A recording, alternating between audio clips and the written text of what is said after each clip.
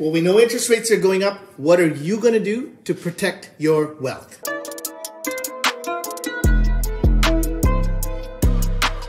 Interest rates are going up. The Bank of Canada met last week and they basically said rates will start to rise and we could see a rate hike as early as March of this year.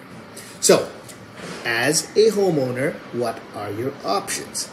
So if you're holding on to a mortgage today, there are a couple of options. If you're holding on to a fixed rate mortgage, you're basically protected of any future rate increases. If you're holding on to a variable rate mortgage, your payment and your interest rate are likely to increase with future rate hikes. So how do you hedge against a rising interest rate environment? A variable rate is around 1.45%.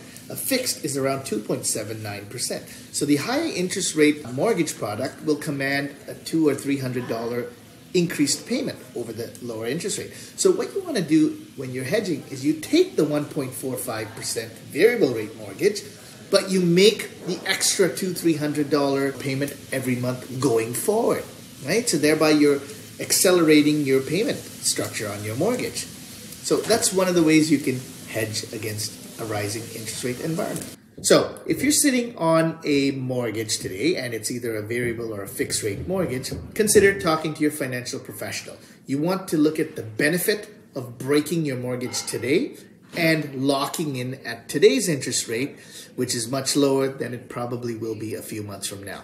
Another way you can hedge against rising interest rates is to split up your mortgage into two components. Okay, the first component, say 50% of the mortgage, would be in a variable rate mortgage. The other 50% of your mortgage would be in a fixed term mortgage.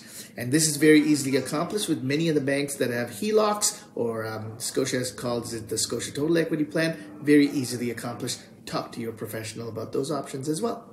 Now, if you are a home buyer, one of the strategies you should be considering is to get your mortgage pre-approved right away. Get your rate locked in today. Okay, so the way a pre-approval mortgage works is you go to your bank, you talk to them, they lock in the rate as of today. So you get the lowest rate as of today. They pretty much guarantee you the lowest rate between today and 120 days. So if rates went up, you still get the lower rate. If rates go down, you get the lower rate within today and your closing date. That's it for now. Talk to you on the next one.